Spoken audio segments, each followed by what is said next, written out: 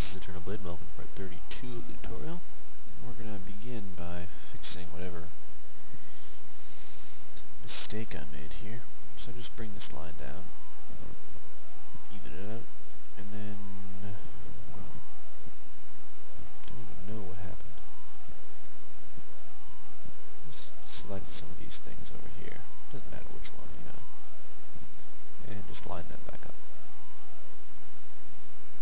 Okay.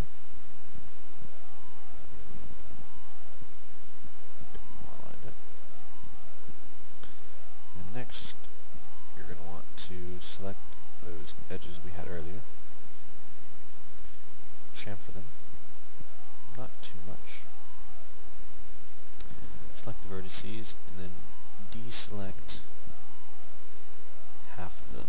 Which half, I do not know, but we have another problem. Okay, so just select half, and we'll see what happens. So go back, and we selected the wrong half, so select the other half.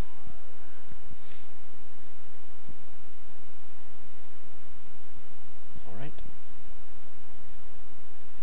And we're going to want to just scale those directly out on the X and Y axis.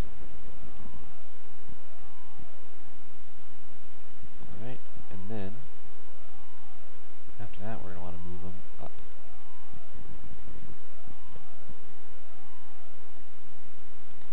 Okay, apparently we didn't scale them quite enough. There we go. Let's actually apply a mesh smooth to this already, so we can start to see some of our results, because we want a lip of sorts. We're not quite getting it yet, so the editable poly, select that. Let's see, outside edge, I guess, and give it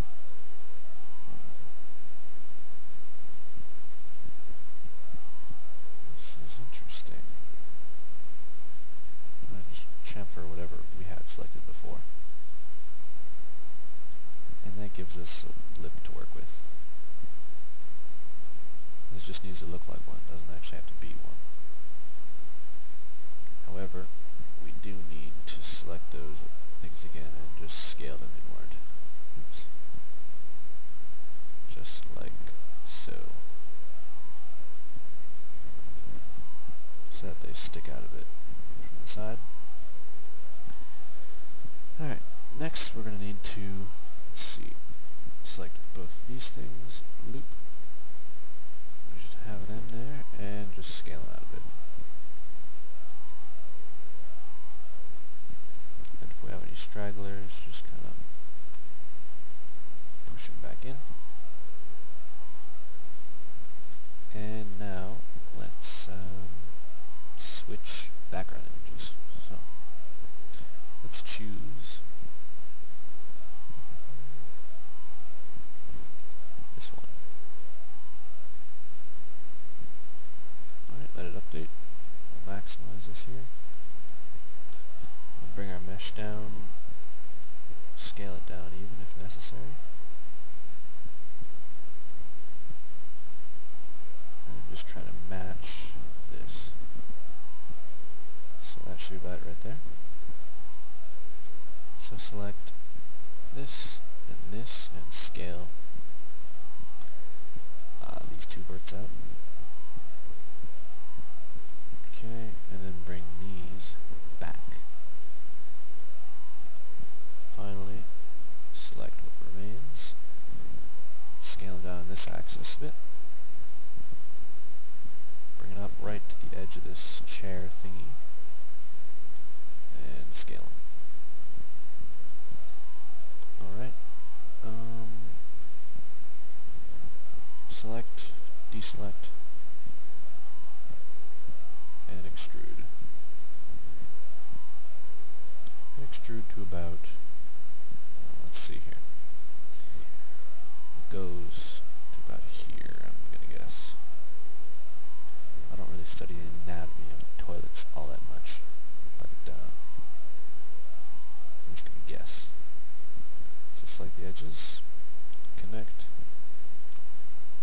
bring it back to about here, and that's pretty good.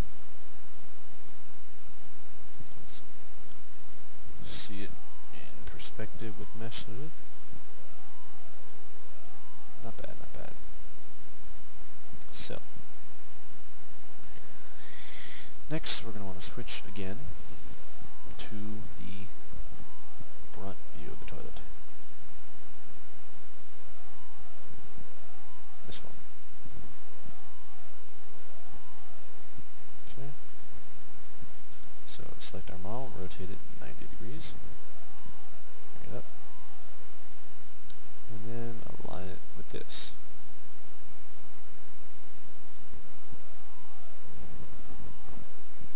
It won't be perfect. In fact, it shouldn't be perfect, but make it kind of close. And then select these, bring them up, and scale them up a bit. Choose one side or the other to follow. I'm following this side. And then let's go into perspective, F3, and we have to close the gap somehow. So select all these polys here. And that one, oops.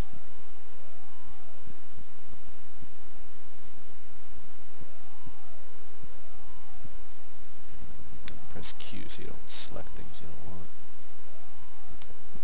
Let's just extrude. Alright, extrude it down.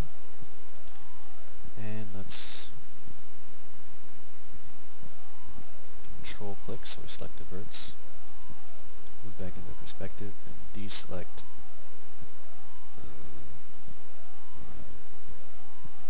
those verts. And scale everything down. Okay. Go back to polygon, extrude. Alright, go back to verts. And scale. Let's actually see what's happening in perspective here. Alright, I think we need to select all these verts now. Because the back goes in as well. I hope. If not, it'll be an interesting looking toilet. So after selecting all those verts, scale it down. Polygon, extrude it right to the edge here. Verts, and oops, deselect. Scale down. Polygon. And let's actually see what we can do here. Yeah, that'll be fine. Extrude. Bring it way down.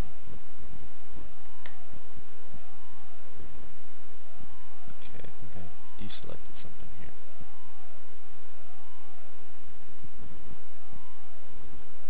Scale this, and then extrude.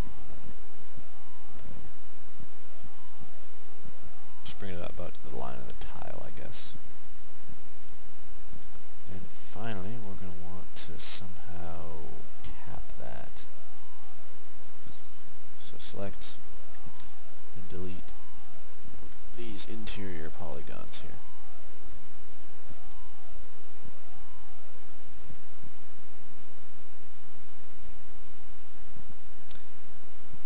Honestly, I have no idea if this is going to work even, but I really hope it does. Cap. Select this. Inset.